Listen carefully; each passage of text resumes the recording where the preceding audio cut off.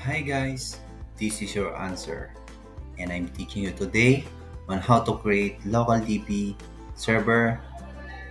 Then you must first thing to do is open your CMD or command prompt, then run as administrator, then type SQL local DB,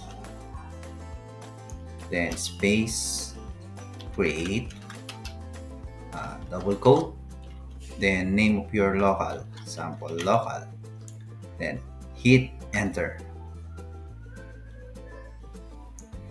It's now created. Then we should test if this local DB is created. Then open your SQL Management Studio or left click database engine, then server name, open parenthesis, local DB, close parenthesis, backslash, and local. Then connect. Success. Then it's now created. You can try to create new database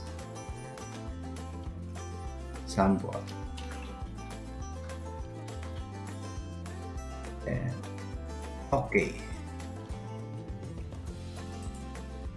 that's all. Thank you. Keep on watching and please subscribe on my channel. Your answer. Thank you. Come again.